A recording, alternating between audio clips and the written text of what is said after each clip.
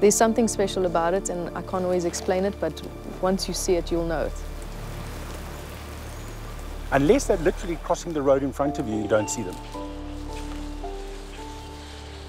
They're just such an incredible, unique animal. I always say they just bewitch you. Knowledge is critical. We know almost nothing about these animals. I think I can comfortably say at least 65 to 70% of the world's population doesn't know about a pangolin, and why it's so important. Like most people, I didn't know much about pangolins. So when Johan asked me to make a pangolin film with him, my first question was why? I did know that you hardly ever see them in the wild. I mean, Johan grew up in the bush and has spent his life making films there, and he still hadn't ever seen one. Then he told me about the illegal wildlife trade. It's almost wiped out the 4 Asian species and is now coming for the African pangolins, making them more trafficked than any other mammal on Earth. This got my attention. I wanted to know more about these odd little animals that are on the verge of extinction.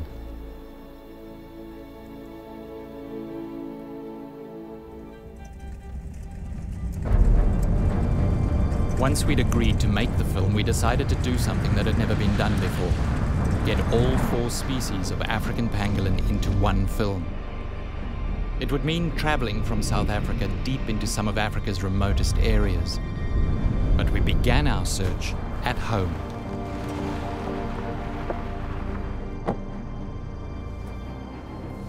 You got something? It's probably in the same place he was last night. Wendy's been tracking and studying the Temming's ground pangolin for the past 3 years. These animals exist all over southern Africa, and in spite of being very difficult to find, they're now being poached and sold into the illegal wildlife trade in rapidly increasing numbers. So you think that's where he is? Yeah, I think he's in that burrow over there. He probably won't come straight out of the burrow, so he'll probably come out the side, so... But he's probably going to go straight into a bush. Very likely going to go out of the burrow and straight into the bushes. And now, we just wait. And now we wait. The wait begins.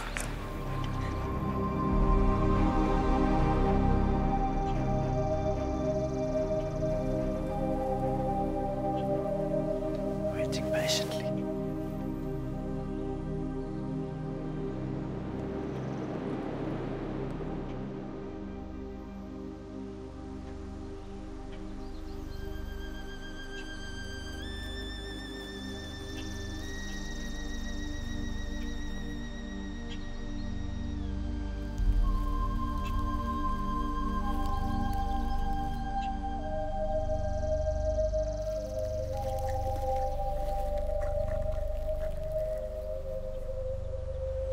What is it about this particular guy that has hooked you?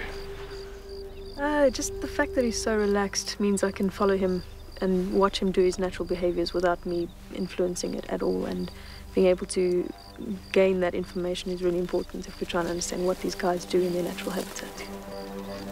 I started following this guy about 3 years ago. So the bond is fairly strong. It's a strong bond, yeah. I shouldn't have a favorite, but he's my favorite. We know that they're under a threat at the moment, and the numbers are declining at a rapid rate. And if we want to be able to manage that and conserve that, we need to understand that animal. So the research that anybody is doing is going to be really vital to contribute to the understanding of that animal.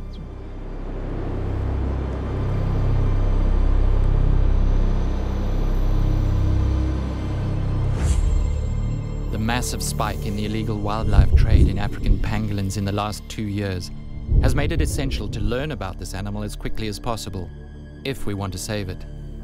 A new book about the trade came out while we were making the film. Poached is written by New York journalist Rachel Newer. Her story is told through exhaustive first-hand reporting. Rachel's encounters with the traditional medicine black markets in China and poachers and wild meat restaurants in Vietnam bring home the stark reality of the trade. Her investigations paid particular attention to pangolins. We go way back, me and pangolins. In 2010, I was doing my research for my ecology master's, in Vietnam. And already at that time, pangolins were being absolutely hammered by the illegal trade. When I came back to the UK to present my research findings, I gave, a 20-minute presentation on what I'd been doing in Vietnam.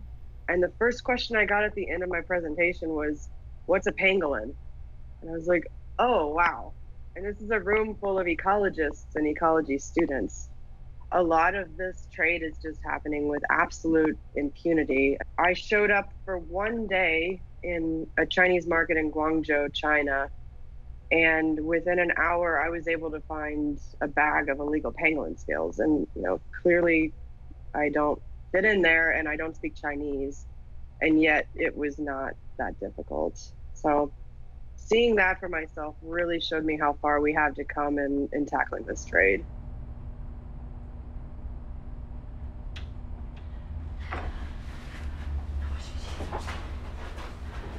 All wrapped up in his blankie. When pangolins in South Africa are recovered from the trade, they're rehabilitated by people like Nikki Wright, a specialist wildlife vet. She's also executive director of the African Pangolin Working Group, established in 2011. It's a dedicated team involved in education, rehabilitation, enforcement, and legislation around the conservation of pangolins and their habitat. Last year, there was 48 tons of African pangolin scales intercepted in Asia by their customs officials. 48 tons. You think each animal has maybe 70 scales on them. It's a lot of animals. They don't weigh much. Nikki was briefing anti-poaching unit trainees about a pangolin she was about to release back into the wild. The pangolin's name was Umkumboti, or Umi as she became known. She got her name because the poacher who'd captured her had kept her in a plastic drum filled with homemade beer called Umkumboti. 2 weeks probably is the minimum that they spend with us at the hospital. They're all compromised, so they've all been in captivity for a week or 10 days without any food. And she had traveled like that all the way from Mozambique. So we had to wash her and get her all cleaned up. But luckily she's okay. And so now she's desperate to get out. So we put her telemetry on her yesterday. So Rigan and his team are going to be tracking her. Because it's all very well fixing animals and flinging them out, and it's a nice feeling, but you need to know what happens to them afterwards. She's foraging. Well, she's starting. She's looking for food. They've got an amazing sense of smell. I've walked behind a pangolin, and then suddenly it's stopped, and it's turned due left, and it's walked for 20 meters and started digging there. They can smell ants that far. It's amazing. She's absolutely fine to go. There's going to be no problem, hopefully.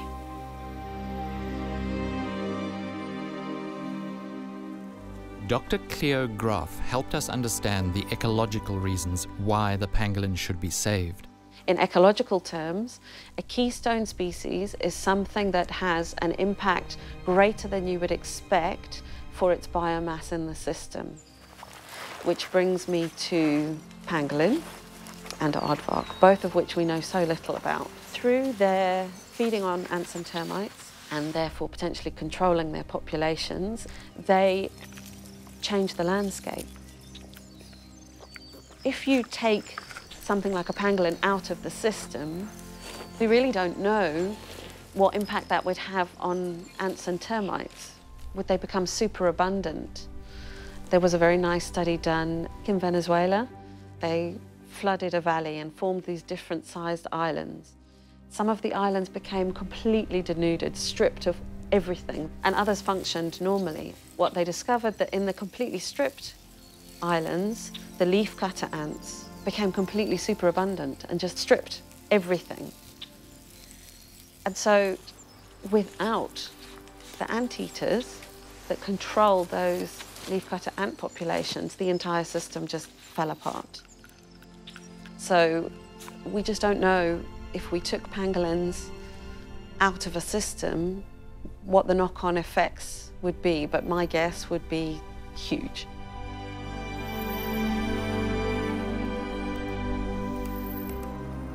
Just getting the frequency right. A few days after her release, Umi went missing. The monitoring team lost contact with her telemetry signal. It's crucial to know that a released pangolin has survived those first few days. So Professor Ray Janssen, chairman of the African Pangolin Working Group, came down to help find her. So we're fortunate to go up in one of the anti-poaching aircraft that normally monitor for rhino poaching. So we hopefully get to about 1,000 to 1,500 foot, and we should be able to pick her up with the line of sight within 30 kilometers of this young female pangolin, which seems to be heading straight back to Mozambique, where she came from. Okay. Might be a few little bumps if you don't mind. It's okay.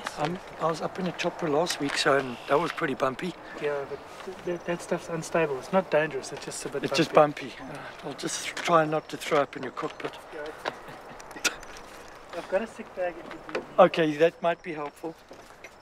We'll do circular so we can get a triangulation, and then I'll do a drop pin to the ground crew and go try and find it.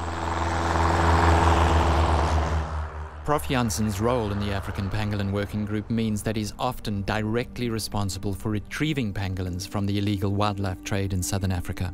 It is organized crime, and it's highly organized, and there are syndicates operating, and there are Asian syndicates. So it's deep underground. It's the same level rhino and pangolin and elephant ivory are being traded, but we haven't had any success breaking into them.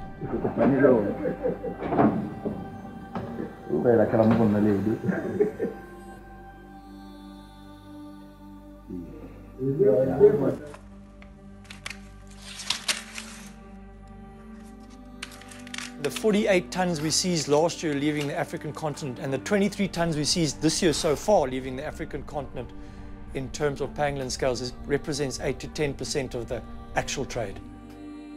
Thinking about it, pangolins are the perfect animals to traffic. Natural instinct to roll into a ball, tie a piece of wire around it, throw it on the back of the bucky.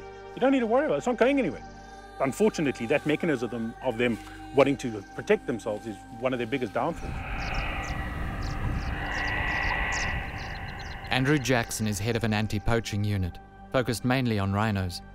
But he volunteered to help rehabilitate a young female pangolin whose mother died on an electric fence. Sadly, electric fences cause approximately 1,000 pangolin deaths in South Africa every year. So I had the privilege and the opportunity to raise an orphaned pangolin baby called Electra. When I received her, she was just on 1.9 kilos. At that age, she still needs a parental figure, a mother. So my job was a babysitter. I was her mom, in fact. I had to take her out twice a day, at least, for about 1.5 to 2 hours, and find nests for her to feed on, and just completely fell in love with her. She was the most amazing animal I've ever encountered. At the beginning, I would actually take her to her ant nest and put her down, and off you go, girl. And she would just move off. She wouldn't feed on those ants that I'd picked, and she would go find her own ants. And she became incredibly picky in what species of ants she was feeding on. At one stage, she only wanted to eat ant eggs, so I had to go and find ant eggs. And as you can imagine, it's not the easiest thing in the world to find ant nests, never mind just the nest, but then to actually find the ant chambers. Their ability to smell those ants and those eggs, like anything up to 30 centimeters underground, is just absolutely mind-blowing. I'm not a pangolin expert by any stretch of the imagination. And I was learning from her every second I spent with her. If she tasted something that really tasted ugly, her entire tongue would come out, and she's actually tied in a knot, and use her tongue to squeeze this taste off that she didn't like, and she would start frothing a little bit, and you would realize that there was something in the nest that she didn't like, and she would move off, and she would go to the next nest. Her personality was amazing. She was vibrant, she was full of go, and just so relaxed. She was so comfortable with people. And at one stage, I kind of thought we made a connection. We'd be walking around in the bush, and it's probably me just looking into it way too much. But she would follow me. She was associating me with getting food, and probably that's the reason. I thought that we had a unique connection. She was just an amazing, amazing creature. I really cherished every single second that I was with her. Yeah, it's a really sad story, and something sure that really gets to me. Unfortunately, she passed away. We're not sure why. We're surmising maybe that at that age they still are drinking milk. They still need that mother's milk that they're feeding on, and which we weren't giving her. We weren't able to give her.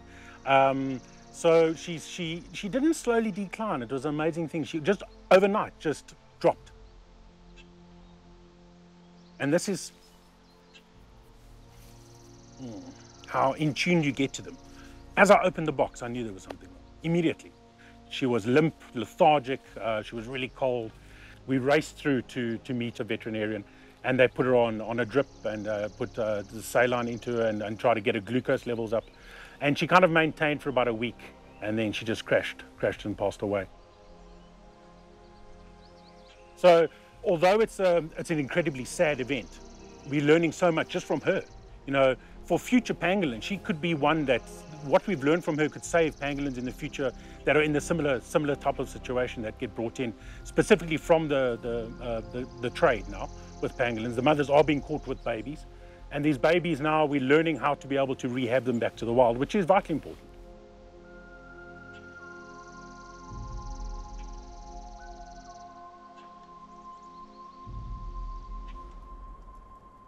Meanwhile, the search for the missing Umi was continuing on the ground.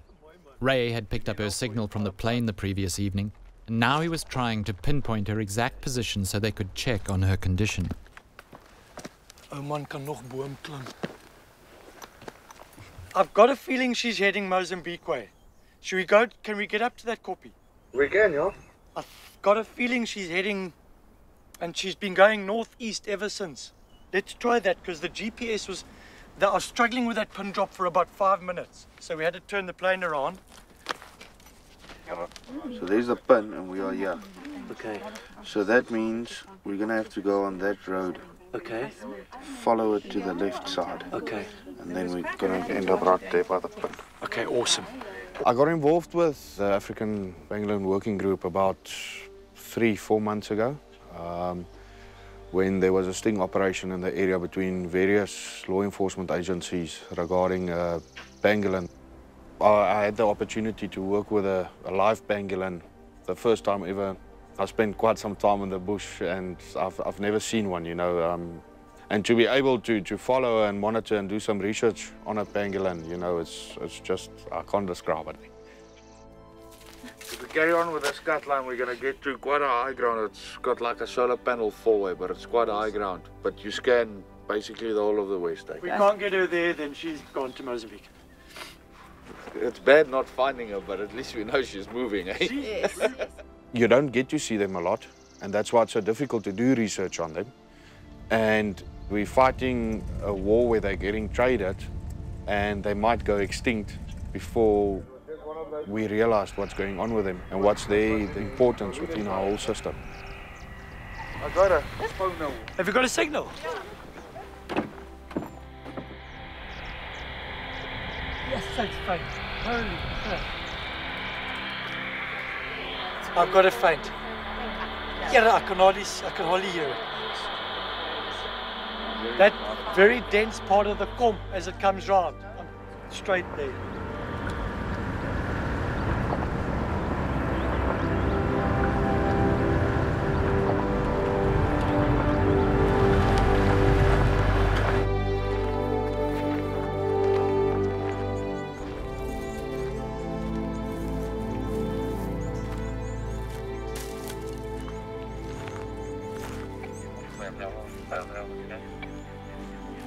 Find her? Yeah, found her. She's just curled up on the side of a bush and not even in a hole, just chilling there. Good news, eh? She's travelled, how far you reckon? Between 6 and 8 Ks. It's about 9 to 10, eh? In 48 hours. 48 hours. That's huge. Big time. For an animal that just walks on 2 legs very slowly. And we've seen lots of her foraging signs, her field signs, so she's obviously finding food. And she's tucked up in the shade of a bush here and doing fine. You lose so many, and then you get this, and it's all worthwhile, even if it's one. Rihanna's going to carry on following her and monitoring her. And it's just the most rewarding thing to see this animal in her environment.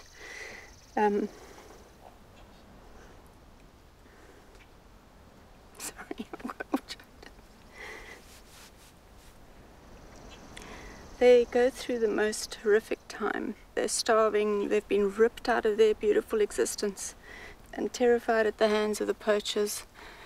They've been abused, they've been pushed and shoved and looked at and shouted over and haggled over, and eventually the lucky ones come through to us. So to see her here is very moving. And I'm just so grateful that we've had a part in making her better and getting her to where she needs to be so she can carry on.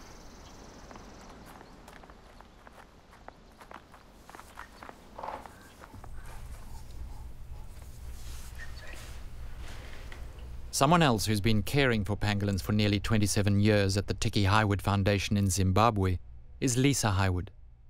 She loves all types of wildlife, but pangolins have a special place in her heart. So October 1994, I received my first call from the authorities. They said that an animal had been confiscated and would I please go and recover the animal and then start the process of rehabilitation. And I had to drive about 2.5 hours to where the location was, and when I got there I was on the side of the road. I'd handed over a sack. Being given an animal in a sack, I don't know why, but that really had major ramifications at that moment for me. And then when I looked and I saw this one eye staring at me, my world stood still. Since that moment, the Tiki Highwood Foundation has grown to become a major influence in pangolin conservation all over Africa.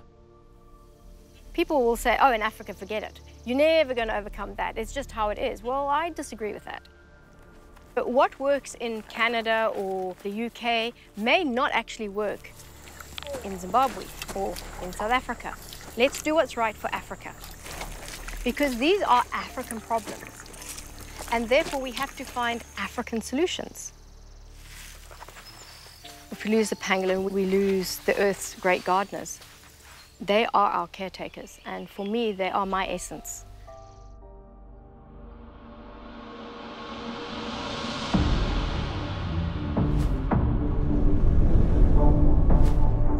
Pangolins exist in very remote areas. So to find the second African pangolin on our list, it took us 2 long days to get to Western Ghana. We were hoping to see the white-bellied tree pangolin.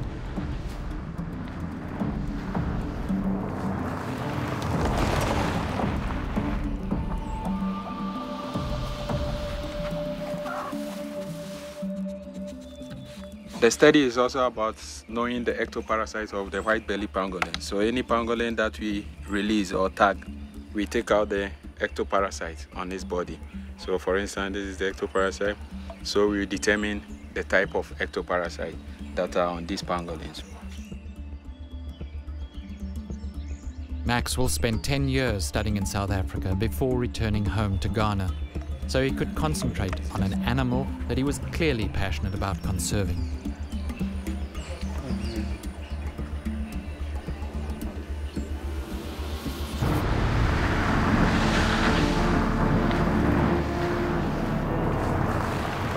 Maxwell's project requires that he establish pangolin numbers in Ghana. To do this, he needs access to the bushmeat trade.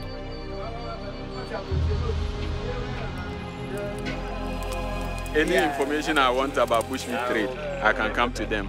So they are the ones who initially informed me about the Chinese trade, their purchase of the scale. So these guys have come to buy the scales. Oh, really? Yeah. And these are the scales from the pangolin? Yeah. So this is the white-bellied pangolin. It's amazing. This is what it's all about, actually.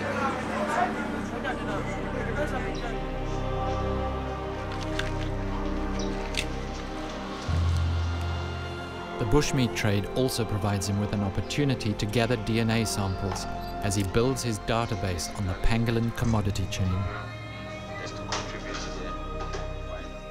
Based on my experience and our research so far with the African Pangolin Working Group, we've realized that the processing of the pangolin meat is different. Those who are aware of the Chinese trade of scale, they remove it with hot water. Those who are not aware, they just burn the scale. So these guys are not aware of the trade in pangolin scales.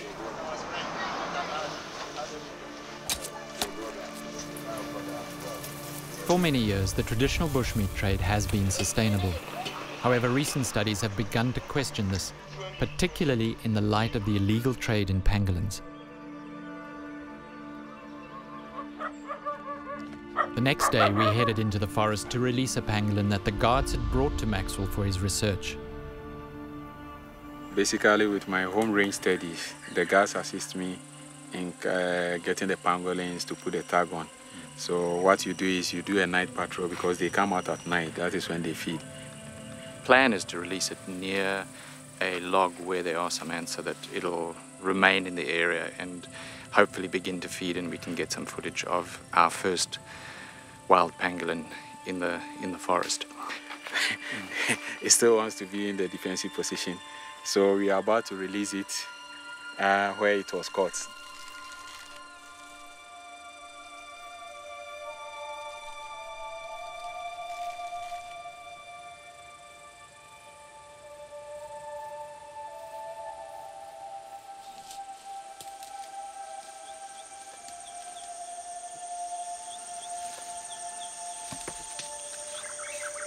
So can I ask you a personal question? Why are you doing it? Yeah, I'm doing it because I'm interested in what I do. And I like pangolin. I've become fascinated about the animal. That actually motivates me that there's a lot to study.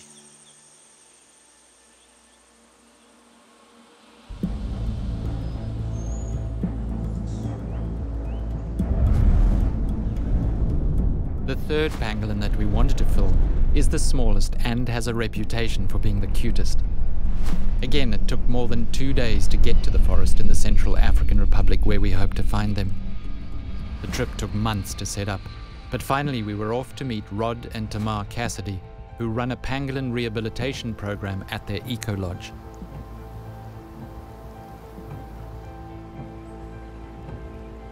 In 2003, I was due to come and do a recce here, and they had a coup d'etat. So I came in 2004 and fell in love with the place. We'd crossed the river from Cameroon, and as we were driving through the village, a bunch of people were running through the fields, and a pangolin ran out into the road in front of us. And I jumped out of the car, and these guys were all chasing it, and one of the guys grabbed it, and I just grabbed it from him and got back in the car. That was the first pangolin I'd ever seen technically in the wild. And we brought it back to the camp here and released it. It was a black-bellied pangolin, and we didn't even know that these things were diurnal. We thought all pangolins were nocturnal, like everybody thought at that stage. And so we waited till it got dark to release it. We released it like at 6 o'clock at night. You know, the thing was going, oh shit, it's dark now. I've got to go find a place to sleep. So we've learned a lot since then.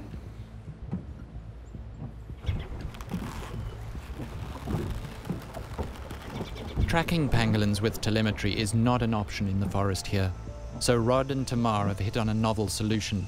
They've trained teams of local Ba'aka tribesmen to monitor the black-bellied tree pangolins that have been rehabilitated and returned to the forest.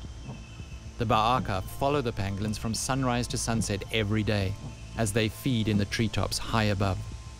They record pangolin behavior, their movements, and what they eat. We spent a day with them watching Pangi, a favorite of Tamar's. There she is.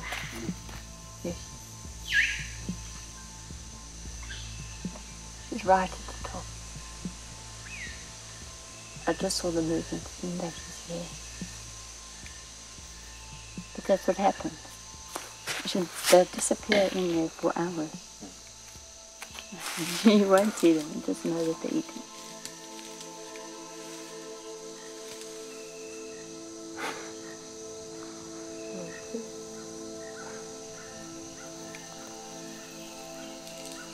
The best is seeing her high up, going from tree to tree to tree.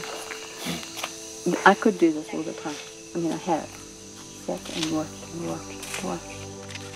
There's something that draws you in. And I go, what's going to happen now? What's going to happen now?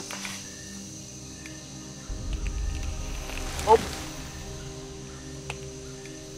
Yeah, so there was always something to do, some question to answer. I've got to know what they eat, what area they're in. The habitat, there's still lots of questions on it.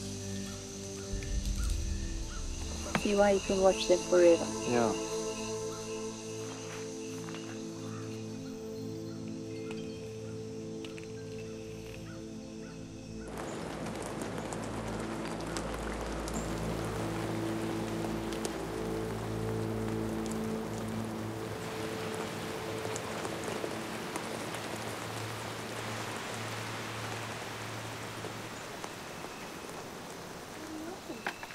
When the rain stopped, we met Maya, a Swiss researcher who is living at the lodge and running the pangolin rehabilitation program that Rod and Tamar set up.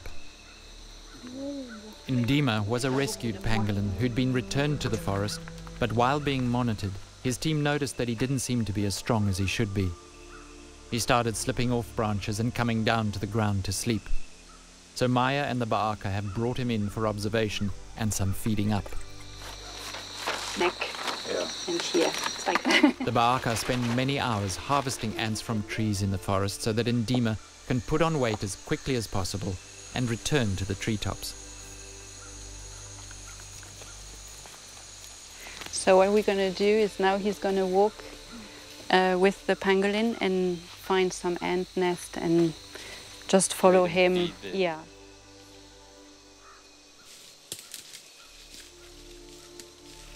So you're a bit concerned that he hasn't fully recovered his strength? Yeah, no, he hasn't. He hasn't for sure. He used to be much stronger and much steadier and confident in going up the branches. They do fall, but he now falls like every day, a couple of times. We're gonna watch him the whole day, and then at the end of the day, that's when the Ba'aka is gonna hopefully climb a little bit and take him carefully.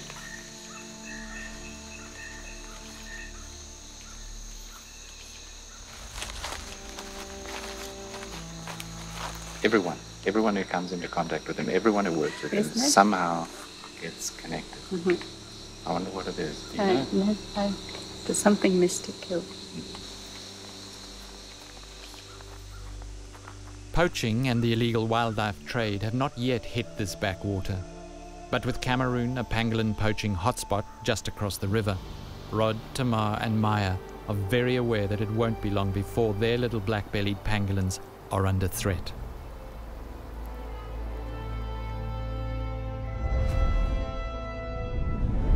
The giant ground pangolin is notoriously shy and elusive. There are very few recorded sightings anywhere in Africa. Pangolin researchers have struggled for years to find them, and we'd given ourselves a week. Many people simply laughed out loud when we told them this. We hoped to get lucky.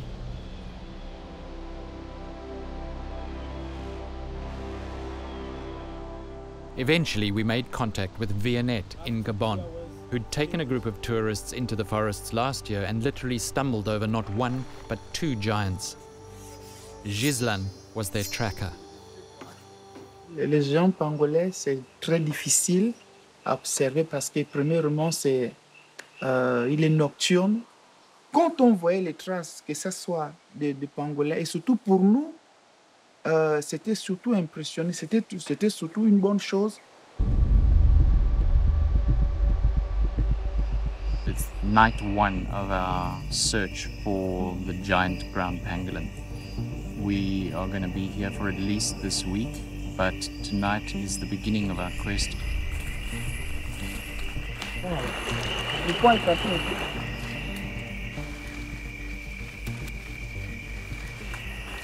It's the pangolin. Yeah, it's the pangolin. Not fresh. So we've got tracks here of the pangolin, but apparently they're not fresh, so we're in the area, but not recent.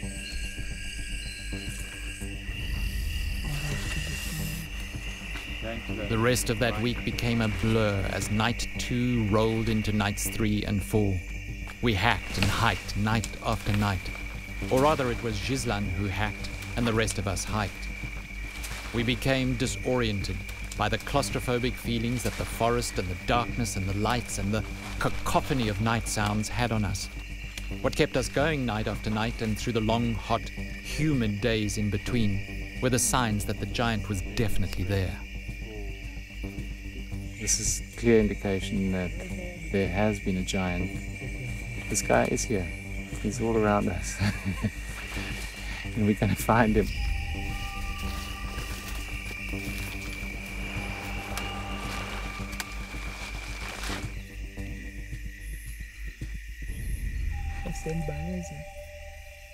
So this was last night? Yeah, last night.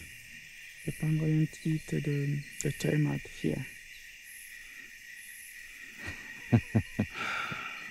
So, yeah. It's like a play. It's like a game. And who's winning the game? For the moment, it's the pangolin. Yeah. Bon, la première de fois, bon, ça je vous le dis, j'ai pleuré. La première fois que j'ai entendu parler de Chinois, lorsqu'ils faisaient, c'était au Cameroun, lorsqu'on a fait la formation de la reconnaissance du métier d'éco-guide, j'avais pleuré parce qu'on nous avait montré une image là où il y avait presque 300 à 600 pangolins qui ont été... Bon, les Chinois n'ont pas tué, mais ils sont partis dans les villages, ils ont donné de l'argent en disant « nous, on veut ça ». Et je lance vraiment un appel à nos gouvernements, surtout, de ne pas négliger cette histoire. Parce que si ces espèces disparaissent, c'est que sûr, la forêt va aussi mourir.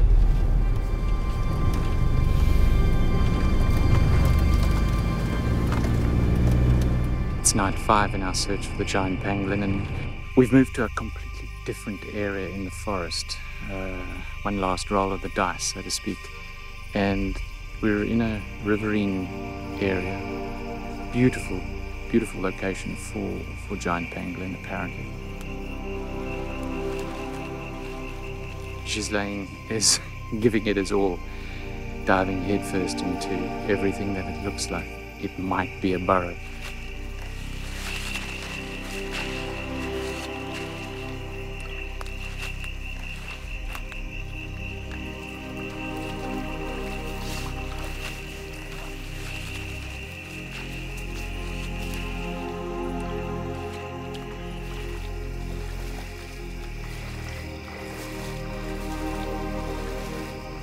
Eventually, we realized that we weren't going to find the giant that night, or even on that trip.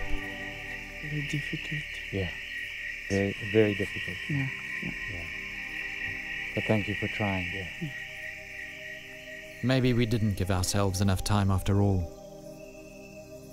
But what would have been enough time?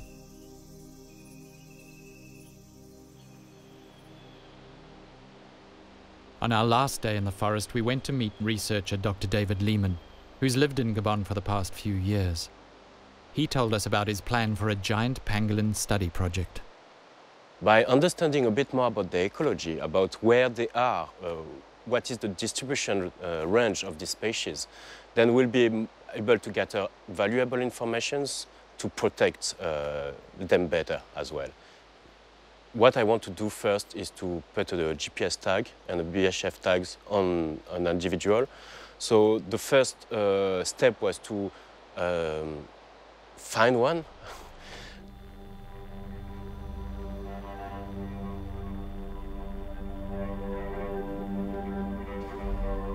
So we set up a lot of camera trap, 42 actually, with a lot of video. We could identify one big male, and then we narrow it down to his home ranges, to his territory. And now we have 12 of his sleeping sites that are being monitored by camera trapping. This guy is huge. I think he's over 30 kilograms. We already have good indications about his spatial ecology, I would say. We also have nice behavior. Actually, he's got a female now with him. So I think there is a bit of shaky going on, which is great for the species. If successful, David Lehman's project to study the giant will be one of the first of its kind. And even though we didn't find one, it felt good to get this close. Maybe next time. Hopefully there'll be a next time.